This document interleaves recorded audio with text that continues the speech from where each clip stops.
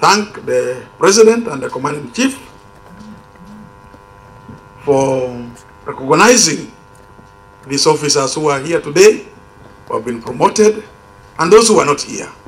We thank you, Your Excellency, for always being with us and appreciating what we do for this great country, Uganda.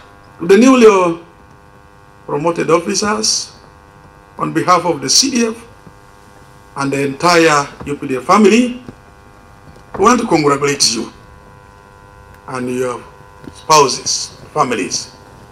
Congratulations for a promotion well deserved. Now that you have been promoted, do not over-enjoy.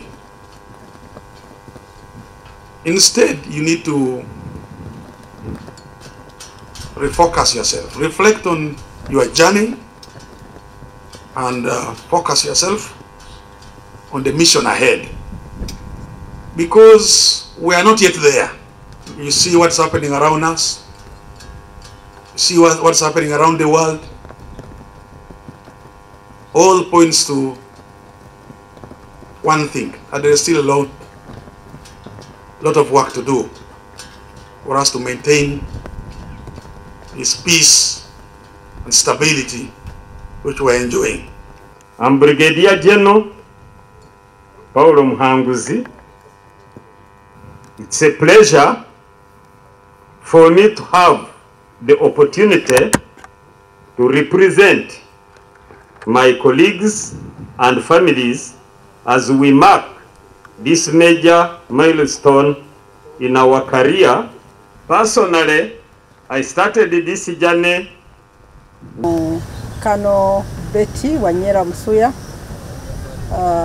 Directorate of Women Affairs, Uganda People's Defense Forces.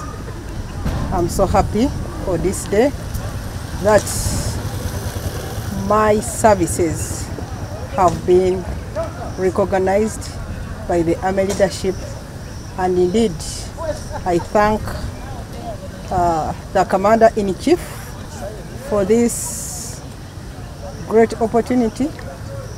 First of all, for appointing me as a Director of Women Affairs, at the same time promoting me to the rank of Colonel to suit the position I'm holding. It is a sign of trust that the Army leadership has put in me. Given that we are in a male-dominated institution, when I'm chosen among the many, it gives me great joy, and it also encourages me to work harder.